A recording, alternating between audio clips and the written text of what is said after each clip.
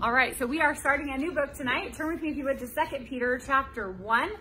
We finished 1 Peter before I left for Israel, and now we are going to start going through 2 Peter. So this epistle, 2 Peter, this is the last book that Peter wrote. It was written very close to the time of his death. He will mention that as we get further on into the book. Peter is an older man at this time, and he is about to be martyred for his faith. So we know that Peter was crucified for his faith in Jesus, but he requested to be crucified upside down because he didn't feel that he was worthy to be killed in the same manner as Jesus. And so we do know that his life did end. But the theme of this chapter is to know Jesus and grow. So know Jesus and grow. It's such a powerful chapter. I love this chapter. We're only going to do half of it tonight because there's so much in the first half. But yeah, let's just jump in. So in 2 Peter chapter 1, verse 1, it says, Simon Peter, a bondservant and apostle of Jesus Christ. And so he introduces himself there. We know we've kind of already talked about these terms, but bondservant basically is a slave by choice. So it's where you chose to commit yourself to be a slave to that particular master for the rest of your life. That's how Peter identified himself, was as a slave for Jesus by choice. And then he says, and apostle. Apostle just means one that was sent out. Definitely Peter was an apostle, obviously, spent 3.5 years with Jesus, being trained by him. He was the leader in the early church in Jerusalem. And so here is his kind of final words. And whenever you're talking about somebody's like last words or last thing they're writing, right, they're going to tell you what's most important to them, right? And so this is Peter basically kind of giving his last encouragement to the churches before he dies. And so it is very important and very near and dear to his heart what he's going to share with the believers. And he goes on there in verse 1, he says, to those who have obtained like precious faith with us by the righteousness of our God and Savior, Jesus Christ. So to those who have obtained like precious faith, who's that? That's us, right? We have received precious faith. We believe that Jesus is the Christ, the Son of the living God, right? Like Peter had declared. And we have also received this precious faith, as Peter refers to it here, and faith in Jesus. And so it's interesting here because he says, we've received this precious faith by righteousness of our God and Savior, Jesus Christ. We've talked about this a lot, but our righteousness, right, is as filthy rags, the Bible says. But our righteousness, once we put our faith in Jesus, it's his righteousness that he imputes to us. So he gives us his righteousness. He clothes us in his righteousness, which is an amazing thing. And so Peter is reminding us that by putting our faith in Jesus, he's given us his righteousness. And now righteousness simply means what? Right with God, right? That we are right with God through Jesus Christ. And he says, Jesus Christ, our God and Savior. So for those people who deny that Jesus was God and that he was just a prophet, Peter says it, Thomas said it. If you remember when Jesus appeared to the disciples in the upper room, what did Thomas say? He said, my God and my Lord. So the disciples clearly understood. Jesus claimed to be God many, many times in very clear ways, but also the disciples recognized that Jesus was fully God and fully man, that he was God in the flesh. It goes on, it says in verse number 2, grace and peace be multiplied to you in the knowledge of God and of Jesus our Lord. So grace and peace be multiplied to you. Anybody need grace and peace multiplied in your life, right? We talked about this in 1 Peter. We all need grace and peace multiplied to us. But here, Peter tells us how that happens. By the knowledge of God and of Jesus, right? So how do you get grace and peace multiplied in your life? By knowing Jesus, right? By knowing him. And so as you go on in verse 3, he says, as his divine power has given to us all things that pertain to life and godliness through the knowledge of him who called us by glory and virtue. There's that word again, knowledge, right? This is an amazing scripture. It says, as his divine power has given to us, so that's a past tense, right? We have it, has given to us all things. All means all things that pertain to life and godliness through the knowledge of Jesus. Let me repeat that again. The Lord has given you all things that pertain to life and godliness. How? Through the knowledge of Jesus. And for us, as we look at that, that's such an amazing promise. And that word know there, or knowledge, is not a know about. Okay, so it's not that you know about Jesus. The knowledge that he's talking about there is a firsthand, personal experience, intimate knowing of somebody, right? Like I know who, the president is, but I don't know the president. There's a big difference, right? Between knowing who he is, but actually knowing him. Well, it's the same thing here. When he's talking about the knowledge of Jesus, he's not talking about not knowing who he is. Yeah, you may know who Jesus is, as far as a historical figure or this and that. He's talking about having a personal, individual, experiential relationship with Jesus Christ. And so for us, really, that's the goal of our life, right? After we become a Christian, really our life's pursuit should be getting to know Jesus more and more every day, developing a closer relationship with Jesus. And so when he's talking about knowing him, he's given us all things that pertain to life and godliness, and all those things are found in Jesus. All things, okay? So what do you need to know as far as life is concerned, right? You need to know how to raise kids. You need to know how to stay married. You need to know what to do about your finances, right? You need to know what job to take. You need to know do all those things fit into all things? Yes. And Jesus says, I've already given you all things that pertain to life and godliness. And for us, how? How is it that Jesus has given us all these things, the knowledge how to do all of these things? Two things, his word and the Holy Spirit. That is how Jesus gives you all things, or has given you all things that pertain to life and godliness. One is his word, and two is his Holy Spirit. Because the reality of it is, through the power of his word and through the power of his Holy Spirit, he has given us everything we need to know to raise kids, to be married, to handle our finances, to figure out our jobs, all of those things. Because there's so much that the Bible lays out very clearly, right? It's black and white, easy to read. Husbands, love your wives as Christ loved the church. Wives, submit to your husbands. That is not Chinese. That is in very plain English. If we did it, we will stay married. That's the truth, but we don't do it, right? I mean, that's where the rub comes, right? It's not a matter of understanding what the Bible says about marriage. It's a matter of doing it, right?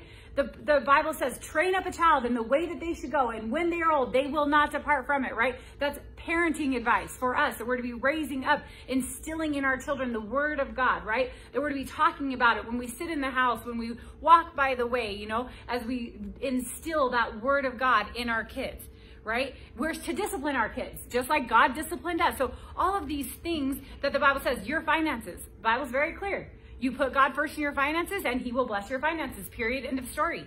And he says, like, we put money with a bag with holes in it because we do not honor God with our possessions. So there's lots and lots of practical, I could go on all night, right, about practical living advice that the Bible gives. But then there's that in-between stuff, right? There's like, okay, but I got this kid and he's got this issue, right? What do I do about this one? Because I got 4 kids, 3 teenage boys, well, now young adult boys, and they're all so different, right? And I have to deal with them in very different ways. What works for one doesn't work for the other. So how do I know what to do with each individual kid? The Holy Spirit. That's where the Holy Spirit comes into play. How do I know if I have this job and this job, right? 2 paths in front of me. How do I know which job I'm supposed to take? It doesn't say in the Bible, Lydia, you should take a job at Grand Canyon University, right? However, the Bible does say, trust in the Lord with all of your heart and lean not on your own understanding. In all your ways acknowledge me, and I will direct your paths. So as I begin to do what the Bible instructs me to do, I begin to seek the Lord and trust in him. And as he leads me by the power of his Holy Spirit, where he gives me a peace, he gives me an anxiety, he leads me in the right way, he opens doors, he shuts doors. That's how the Holy Spirit gives me all things that pertain to life and godliness. All things. So no matter what financial situation you have, no matter what marriage situation you have, no matter what children's situation you have, whatever situation you have in your life, the Lord says, I've already given you all things that pertain to life and godliness. And you will find the answer to each of those things in knowing Jesus, in spending time with Jesus, in getting in the Word, in seeking him in prayer. And the more that you know Jesus, right, you hear his voice. He speaks to your heart. It was so interesting because I just felt like the Lord kind of gave me a tangible example of this. And the Holy Spirit was described by Jesus as our helper. You ever need a helper in this life, right? I mean, I do. But I was dealing with an issue with my middle son. He's kind of just been struggling. He's not been doing great. And, I just like, what is wrong with this kid? And he's my one who's very quiet. Like, he will never just come out and tell you what's going on. It's like, you gotta like pull teeth, but then every once in a while he'll just have like a full-on meltdown, and then you'll find out about the 6 month worth of stuff that has been bothering him, where my other kids are kind of like wear their heart on their sleeve. You always know what's going on with them, so it's like, you gotta deal with him a little bit differently. So he came home a couple weekends ago and we had this big heart to heart, and it wasn't like a real like fruitful conversation. I was just kind of felt like it was just bouncing off. Like what I was saying, it was just like, yeah, but like just excuses and this and that. And I was kind of discouraged after the whole thing, to be honest, because I was like really excited about him coming home. He's away at college in Arizona, and I thought, we're just gonna have this like great talk, and it really wasn't just, it wasn't a bad talk, but it just wasn't what I wanted it to be, So anyways, he leaves, he goes back home. The very next day after that talk, I'm just reading in my 1-year Bible, which is already pre-laid out for me, right? Like I just turn to February 28th and I read what's there. So I'm reading my 1-year Bible, and it's this scripture in Proverbs. And basically it was the perfect scripture for exactly the conversation that he and I had had.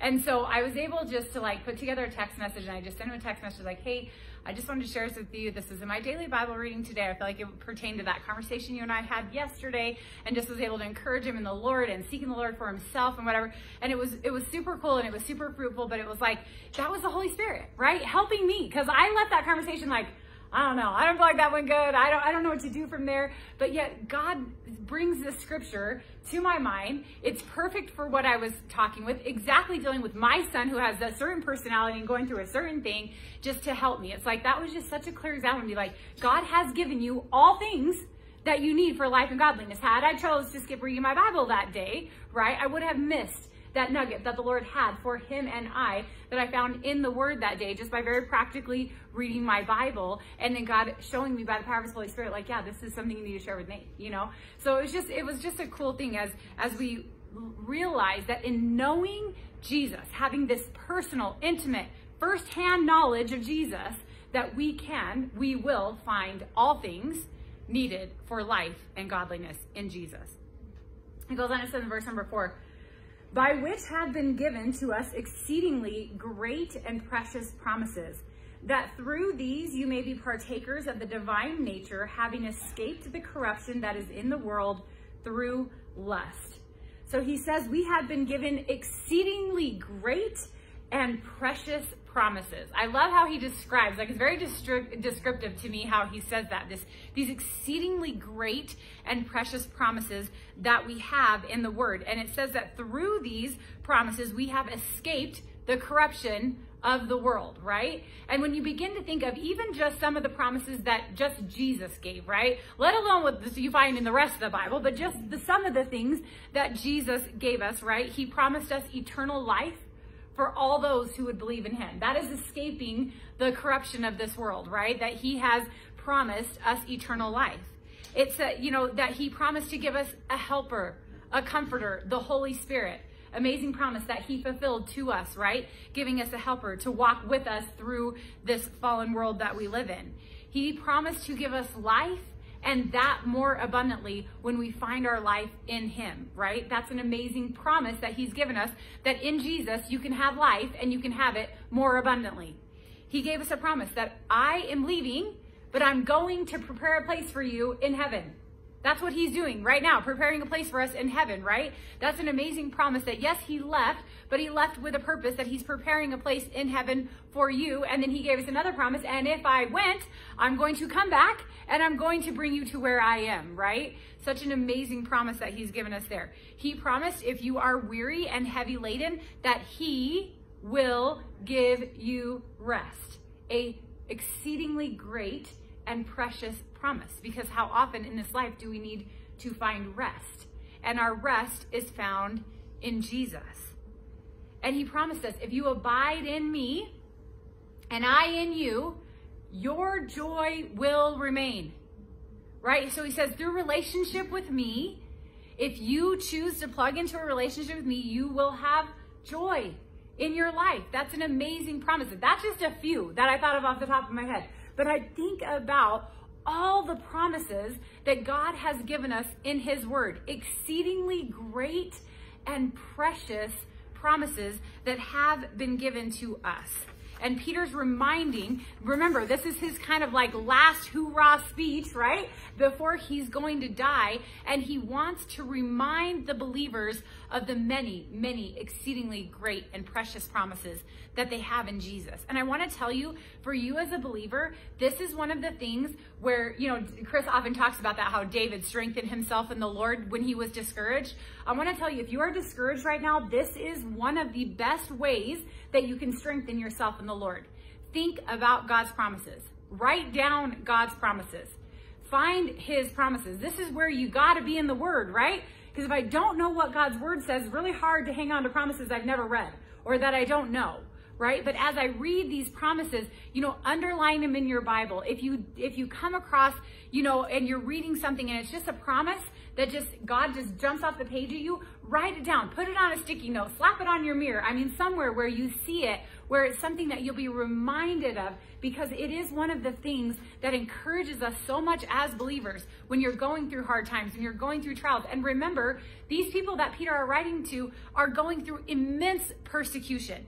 They are being martyred for their faith, kicked out of their homes. Their homes are being burned. I mean, this is a crazy time to be a Christian. And one of the most important things that Peter wants to remind them is you have a plethora of exceedingly great and precious promises to hang on to that can get you through any situation that you're going through in your life right now. It goes on and it says in verse number 5, but also for this very reason, giving all diligence, add to your faith virtue, to virtue knowledge, to knowledge self-control, to self-control perseverance, to perseverance godliness, to godliness brotherly kindness, and to brotherly kindness love. So we are saved by grace through faith, right? That's very clear. The Bible makes that abundantly clear that we are saved by grace through faith, period. That there is absolutely nothing we can do to add to our salvation. When it comes to your faith, here Peter says, add to your faith. So when it comes to your faith in Jesus, we are saved by faith. That's it. We cannot add anything to our salvation. But what is Peter saying here? He says, add to your faith. So he's saying, okay, now that you've accepted Jesus into your heart to be your Lord and Savior, what now? You know, what do we do at this point? Now we grow, right? That should be the natural progression. That first I get saved, I put my faith in Jesus, which is a free gift. I cannot earn that. I did not deserve it, right? His grace is amazing, and he gave me this free gift of salvation. Once I am saved, right? Peter's telling us now what is to grow in your relationship with Jesus. And as, you know, for us to make this really, I don't care if you've been a Christian 5 minutes or if you've been a Christian for 5 years or for 50 years, the reality of it is that for all of us, no matter how long we've been a Christian, we should be making it our aim every day to be closer to Jesus today than we were yesterday. It should be the lifelong pursuit of the Christian to get more and more and more close to Jesus the longer we walk with him, right? But the reality of it is that it doesn't matter. Time in Christianity terms doesn't determine maturity, right? It doesn't. You could have been a Christian for 10 years, but still be a baby Christian because you've never added anything to your faith. You've never invested in adding these things that he mentions here to your faith. So you could have been saved for a long time, but really you have no depth. You're still a baby Christian and you don't have any roots and you don't know the promises. You don't know the word. You don't have a really super close relationship with the Lord. But then you have somebody who is like in terms of time, just got saved 2 months ago, but man, they spend every day pouring through the word of God and they're devouring as much of the Bible as they can. They're at church every time the doors are open and they are growing like crazy, right? They're maturing in the Lord. And so for us in our lives, this is something that is not going to just happen naturally as you walk with the Lord longer, right? We have to put effort into this. So if we want to grow in our knowledge of the Lord, it does require us to be adding things to our faith. Because normally when we think of, you know, like Christianity, we always think of subtraction, right? Well, I don't do this and I don't do that and I no longer do X, Y, and Z. But here we're going to talk about addition tonight, okay? So we're not talking about subtraction, all the junk that God has delivered us from in our lives, which he has done, right? I mean, that's a part of it. But now we're going to talk about addition, godly addition, the things that he wants us to be adding as we desire to grow closer to him. And he says right here at the very beginning, but for this very reason, giving all diligence, right? So that giving all diligence, it means give attention to. Put this as your number one priority is another way that you could say that. Or strive after. So these are the things that Peter is saying for the believers that we need to be giving attention to. Putting as a very top number one priority in our life should be adding to our faith these things that he has mentioned here. And he says here, add to your faith. And here's the other thing too that I want to say before we kind of get into all the different words that he says to add. You know, as we desire to grow in the Lord and to develop a closer relationship and move forward in our walk with the Lord, the reality of it is that if you're not putting effort into that, if you're not putting effort into growing in the Lord in your life on a regular basis, the truth is you will start moving backwards. There's no static relationship with the Lord. It really doesn't work that way. You're either growing or you're sliding back, because there's really no way just to stay in the same spot. So for us, this is the thing. We want to be growing in the Lord so we're not backsliding into all those things that he delivered us from, right? Into all those things we did subtract out of our lives when we got saved. And in order to keep us from moving backwards, we have to be constantly moving forward and adding these things that he mentions here. And so when it starts the list here, he says here, being diligent, which is moving forward, like I said, that we keep adding to our faith. And he already kind of told us this, right, in 1 Peter 2. Remember in 1 Peter, he said, like newborn babes, desire the milk of the word that you may grow thereby. So he's like reiterating some of the same things too that he already talked about in 1 Peter, which is his desire for Christians to grow. And because the truth is, as somebody in ministry, one of the most heartbreaking things that you see in the ministry is you see people who get saved, their life radically changes, and then they don't ever grow, right? They have had this experience, but they're not adding anything to that faith, and they never choose to develop that relationship with the Lord. They're not in his word, church going, sporadic, this and that. And it's not very long before you see that person, train wrecked by life, where they're back to drinking, or they had an affair, or now they're divorced, and all this kind of stuff that happens because if they're not moving forward, they are naturally going to revert to those things that they were delivered from initially.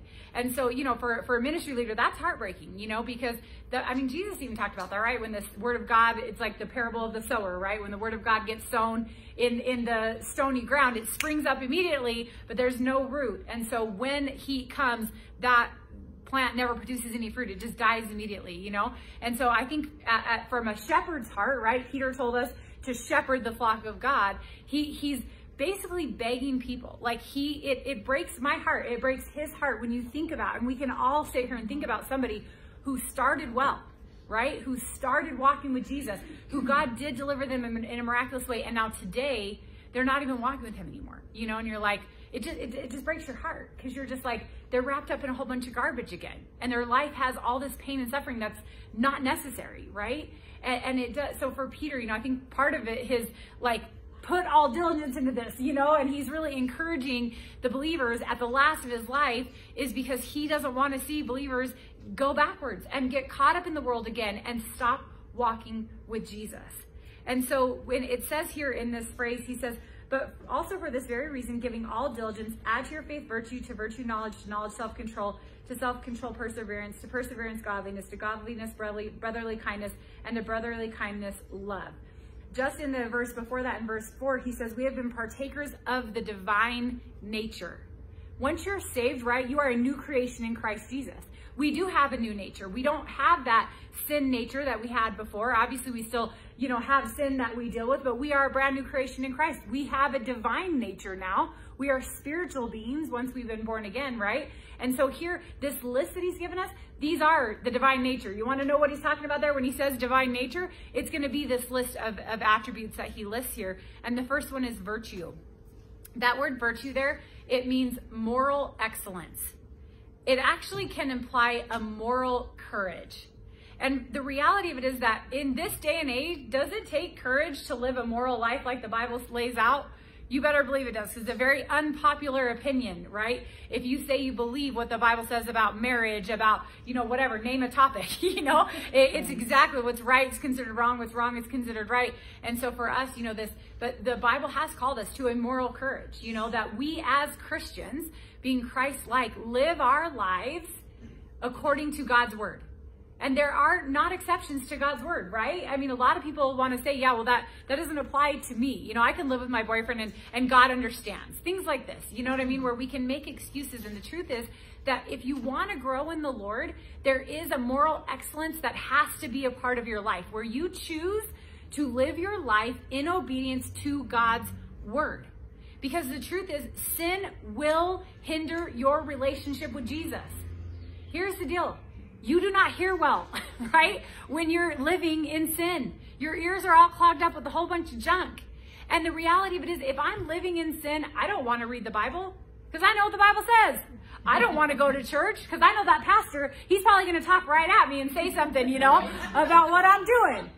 And I'm not going to go fellowship with Christians because they're going to know what I did Friday night or whatever the case may be. The reality is, sin separates us from the Lord, and it puts a wedge between me and him, because when I'm not right with him, then I am reluctant to go to him, even though he is right, like the father of the prodigal son, right, who was waiting and looking every day for his son to return. And when his son finally did come to his senses and decide to get out of the pig pen, his father ran to him and threw his arms around him. That is our God, right? But when we're in sin, we don't want to go home, right? We know we stink. we know we got the pig pen all over us. And so the reality of it is, if you want to continue to grow in your relationship with the Lord, we have to be virtuous. We have to be morally excellent. It doesn't mean we're ever going to be perfect. We're all going to blow it. But also, sin hardens your heart.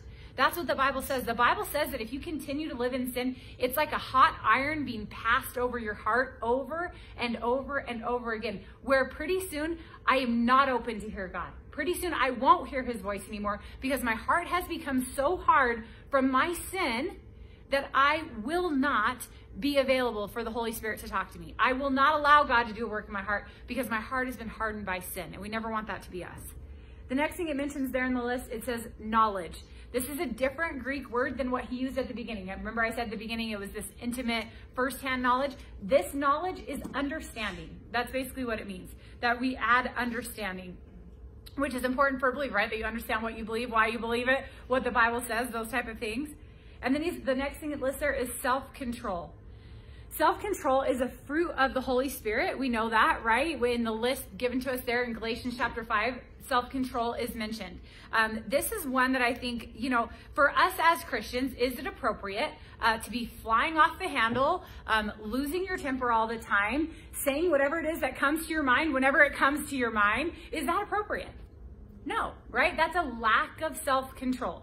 If when a situation happens and I respond in my flesh before allowing the Holy Spirit to get a hold of my heart, it's the flesh, right? And it's a lack of self-control. So if you see a Christian who is constantly flying off the handle and upset about everything and rude to people and all this kind of stuff, it really is a marker of immaturity. It's something that they haven't added to their faith, right? It's an area where we need to grow in. And if we're honest, we probably all need to grow in the area of self-control, right? I mean, have kids. It'll teach you that. You have very little self-control. But the truth is, as I was looking at the list, I thought, this is something that some people just choose never to grow in. Because you can make a lot of excuses for your lack of self-control. We had a situation a couple weeks ago, and it was from somebody who should be very spiritually mature. And it was just, the conversations were just not nice, and he kept hanging up, and it was like this crazy kind of family situation. And finally I just said, listen, until you can get yourself under the control of the Holy Spirit and we can talk rationally, we probably just need to stop talking, And he didn't like that answer, because he was like, basically was like, I am. And I said, well, the fruit of your actions would speak otherwise, and the reality of it is that if you're hurting people's feelings all the time and there's like a wake behind you of just broken relationships and all this kind of stuff because we have this sharp tongue or we react in this way and we always are having problems with all of our family and we don't get along with anybody, like it could be a clue to start looking at yourself. Like, is it a lack of self-control on my part? Because the reality of it is we all have those feelings that well up when situations like that, and we want to say all of these things, even in our marriages, right? I mean, the truth is that self-control can exhibit itself in your marriage, in your relationship with your kids. It's like, rather than just like biting his head off, take a second, get yourself under the control of the Holy Spirit, ask God to help you respond in the Spirit and not in your flesh. It's something that you and I don't think will ever get perfect, right? But it's something we need to be adding. We need to be working on this, is adding self-control, because a lack of self-control is essentially a lack of spiritual maturity. It says there, perseverance is the next one. Perseverance, or that word, means steadfastness, constancy, endurance. And the truth is that in this life, it does require endurance, okay? Perseverance.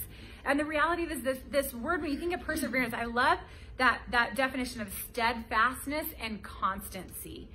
Because if your life is like a roller coaster, or your relationship with Jesus is like a roller coaster, where you're really, really close and then you're really not, and you have all these like ups and downs and this and that, it's like, that's not God's best for you. Right? He wants your relationship with him to be steadfast, constant, no matter, because people who, when life is good, they're here, their hands are raised. And then when life is not good, why did God allow this? And they have this like great crash that happens at that point in time too. But the truth is, what God wants for you is, regardless of whether you're on the mountaintop or you're in the valley, that your relationship with him remains the same. That you have this like perseverance, that endurance, that steadfastness, that is not, your relationship with Jesus is not based on where your circumstances are at this moment. Because sometimes life is good and sometimes life is not good. But your relationship with him, really, he wants you to always stay in that same place where, and I'm not saying that you never go through emotions, don't get me wrong. I'm just saying there are a lot of Christians that live this very emotionally led life with Jesus. And their relationship with him is dependent on their circumstances at the moment, or the emotions that they're going through. But here it's saying, listen, you have need of perseverance in your life. It's something you need to add to your walk, where you make a decision, no matter what, no matter where, no matter when, I will follow Jesus. Regardless of what happens in my life, regardless of the fires or the storms or the trials that he allows in my life, I'm going to persevere, and I'm going to keep growing in my relationship with him, no matter what, no matter where, no matter what happens. That's that perseverance that he's talking about here. And in Romans 5, I just want to read to you a couple different scriptures that kind of just reiterate that same idea. But in Romans chapter 5, in verses 3 through 5, it says, and not only that, but we also glory in tribulations, knowing that tribulation produces perseverance. There's like another list that the Bible gives us. This one, though written by Paul. So he is talking about the same kind of progression that Peter's talking about here. Knowing that tribulation produces perseverance, and perseverance, character, and character, hope. And now hope does not disappoint, because the love of God has been poured out in our hearts by the Holy Spirit, who has given to us. And so that same idea, that you have need of perseverance. And as you persevere, as you choose to continue to grow in your relationship, even in the hard times, it says he's going to develop character in you. He's going to develop this character, and that character is going to produce hope, and hope does not disappoint. The reality of it is, God is faithful no matter what. No matter what you're going to face in your life, God is going to show himself faithful at the end. And as we stay steadfast, as we stay constant in our relationship with the Lord, you're going to come to the other side of that thing, that's making you want to quit. And you're going to be able to look back and be like, yeah, you're right. This is what God produced in my life during that time. This character that I developed, empathy, or whatever the case may be that he's developing in you, that he could not have developed any other way, and that he gave you a hope to get you through it, and he got you through it. That's going to be the story that you're going to be able to tell when you persevere through those things.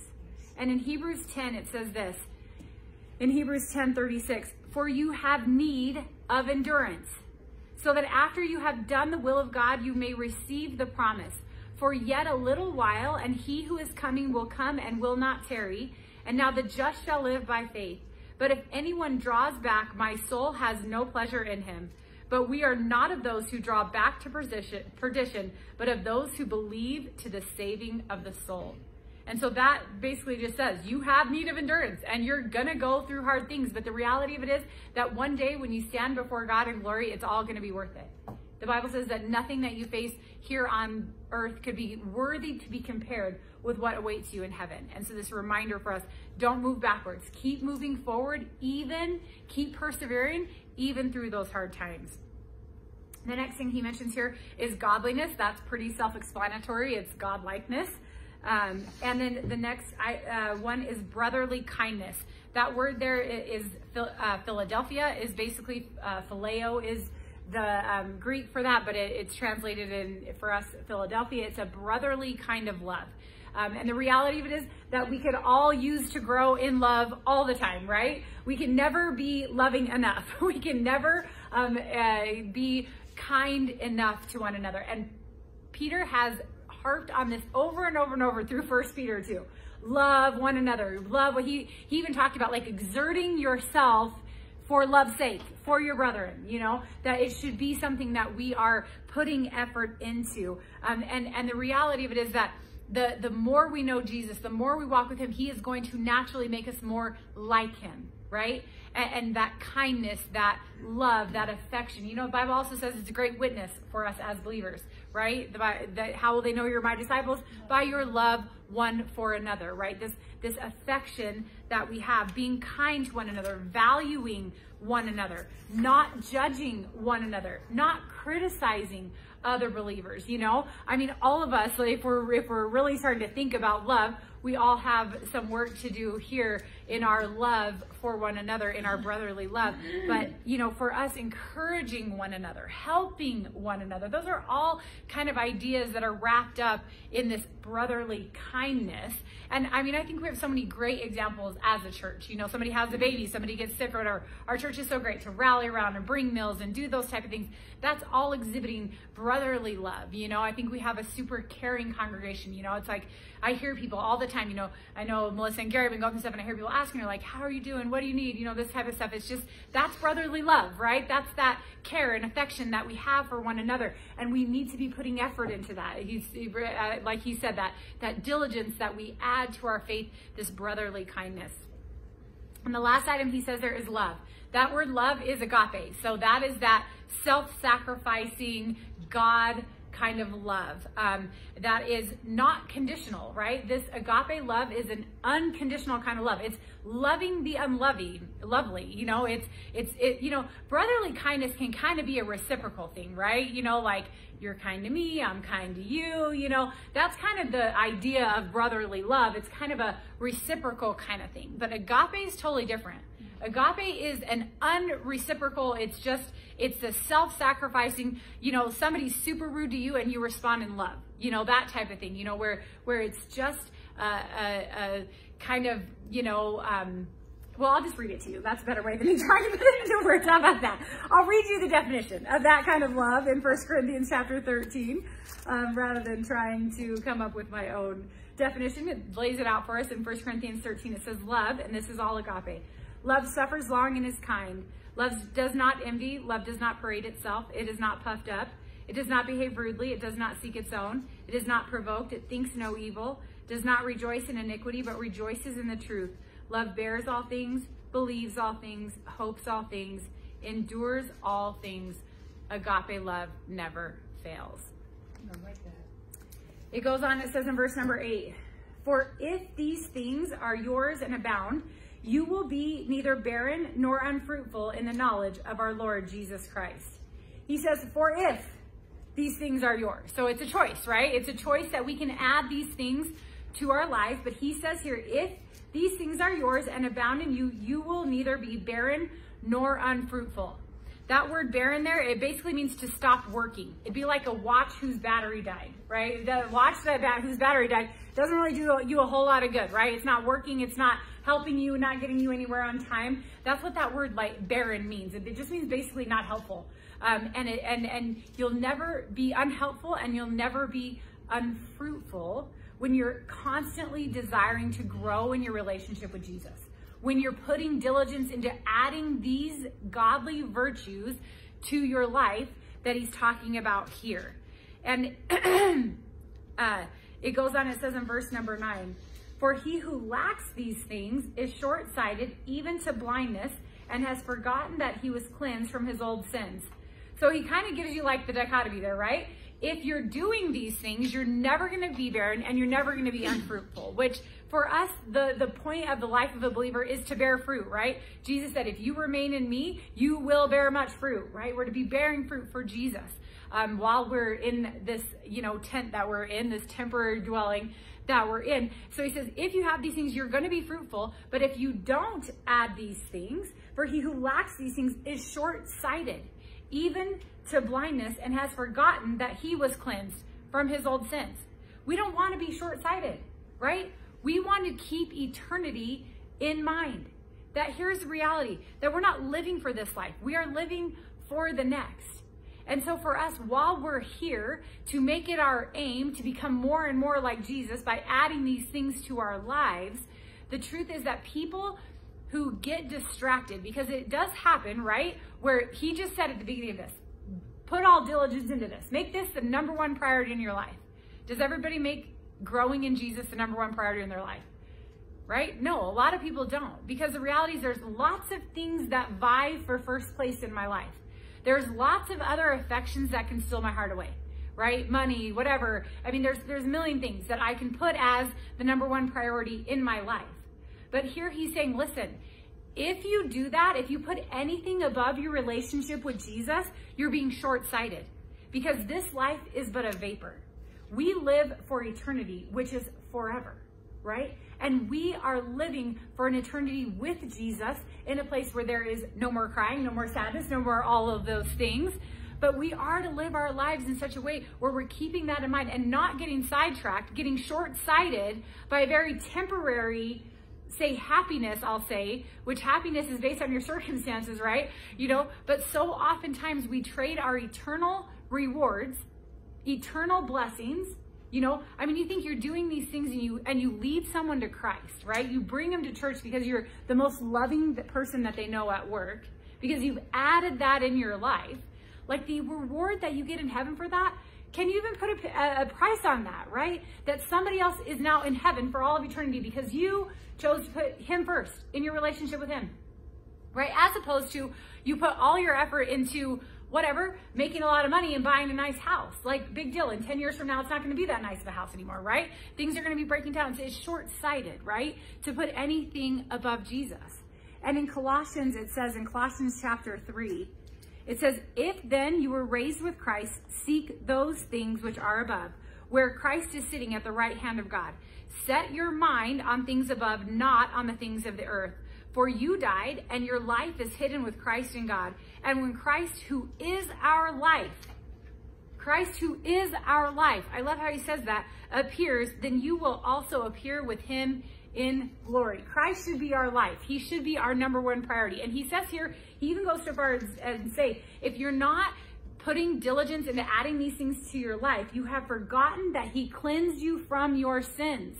So basically, you're kind of taking advantage of the grace of God, right?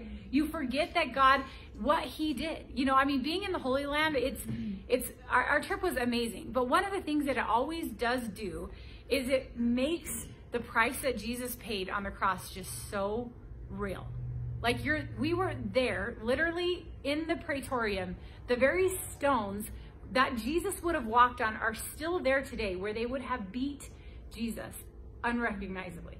Like he bled on those very stones, and you're underground and you're sitting in this place, and the gravity of it all like really begins to hit you, what Jesus did for you. Because we do, I think, especially as we've been saved for a long time, and we've subtracted all these things in our lives, and we forget what all God delivered us from and what all he delivered us to, right? He delivered us from sin and death to life and eternal life in him. And so for us, you know, it's like to keep that in the forefront of our mind. It's also a way that we can be loving and all of these things, because the reality of it is, if you really looked at the world with that lens, that these people, we live in a lost and dying world where all these people are just lost, and they're lonely, and they need Jesus in their life, you know, and what better fruit than bringing people to know Jesus? And if I'll add these things to my life, I'm going to naturally bear fruit in my life, right? Because I appreciate that I am not walking in darkness anymore, right? That I have been delivered from my sin, all of those things. So he's basically saying, like, the motivation, why do you want to do these things? Is not to earn your salvation, right? We've already dealt with that. You don't earn your salvation, but it is to make you fruitful. It is to have us walking in this constant realization of what Jesus did for us, the price that he paid for us. And the reality is that we want to bear fruit. We want to bring other people to come to know him as well. It goes on, it says in verse number 10, therefore, brethren, be even more diligent to make your call and election sure. For if you do these things, you will never stumble. This is such an amazing promise that he gives us here. He says, if you do God math, right, and you add these things to your life, you keep a close, intimate relationship with Jesus, you will never stumble. That is a promise, people. That's an amazing promise. It doesn't mean that we're never going to sin. Obviously, we're not going to be perfect till we're with Jesus. But what it does mean, if you are adding these things to your life and making it your number one priority to be close to Jesus and to walk with him every day, you will never fall irrevertibly. You will never have that train wreck, sin, you know, altering experience in your life. Because the truth is, it's impossible, right? The Bible says if you walk in the Spirit, you will not fulfill the deeds of the flesh. But yet you see it happen all the time where people's lives are train wrecked. Christians' people's lives, right? Who have an affair or whatever the case may be, and their kids, like, it's just this ugly divorce. It's this train wreck of a situation. And here Peter says, listen, if you don't want that to be you, you don't ever want to fall in that way where it just wrecks your whole life, then you will add these things. You will put this as your number one priority, because the fact of the matter is, you can hang on to this promise. If you add these things to your life, you make this a goal of your life to grow in Jesus, you will never stumble. Because the reality is he's going to keep you, right? Close to him, a right heart with him. We're dealing with sin in our lives. All of those things keep us moving forward. It goes on, it says in verse number 11, for so an entrance will be supplied to you abundantly into the everlasting kingdom of our Lord and Savior, Jesus Christ. And so here he's reminding them, keep your eye on the prize, right? He says, you know, listen, eternal, he says the everlasting kingdom. I like that, you know, kind of terminology that Peter uses here of the everlasting kingdom, because we are just passing through here. We do want to bear fruit while we're here and bring as many souls with us. And for us, you know, as we choose to add these things to our lives and grow in our relationship with Jesus, it's going to keep us in that right relationship. We're going to naturally bear fruit in our lives. We are going to experience joy in our lives and fulfillment when we're doing the things that he's asked us to do, right? When we're adding these things to our faith. And so I have some homework for you guys tonight. So I want you guys to really take a minute, and I want you to think this week, you know, kind of meditate on this, think about it, pray about it. Are you farther along in your relationship with Jesus today than you ever have been in your past? You know, are you closer to Jesus today than you ever have been? And then that's kind of the first question, because that kind of shows us where we're at, right? Are we moving forward, or are we sliding back, you know? And so for each one of us, we have to do a real accounting in our own lives. We know that. We know whether we're closer with Jesus now than we were a year ago or 5 years ago. The second thing is that I want you guys to do is I want you guys to like re-go through this list that we talked about. And I want you to really kind of take an accounting in your own life. You know, what in this list is God speaking to your heart that you need to add to your life? You know, when you read this list, we all kind of know, like, yeah, this is a problem for me, you know, like I need some more self-control. Like I don't have great perseverance, or whatever the case may be. For yourself, you know, as you pray through this list, read through this list, take an accounting of yourself where you need to add a little bit more of this in your life. And then pray and seek the Lord and ask him to help you add those things to your walk with the Lord, and make it a part of your daily prayer as you begin to ask the Lord to develop these things in our lives that will make us fruitful for him. Amen? Amen. Let's pray. Dear Jesus, we thank you so much for your word. And Lord, we thank you that your word is so powerful, Lord, and your word does surgery in our lives. And Lord, I thank you for this encouraging chapter from Peter, Lord, just encouraging us to put you first in all that we do. And it's very easy in this world that we live in to get sidetracked and, Lord, to get distracted by other things. But Lord, I just pray that as we all really do take some time this week to do an accounting of where we're at, and are we moving forward? Are we continually adding these things to our lives, Lord, that will make us fruitful? Lord, I pray that you would make us fruitful. I pray that there would be amazing fruit in our lives as we're able to share with our friends and our family and our coworkers about the amazing price that you paid on a cross to redeem us, Lord, that we would, Lord, be able to share the amazing grace that you extend to us. And Lord, we just thank you so much for tonight, and just pray that you bless these ladies as they go about their week. In Jesus' name,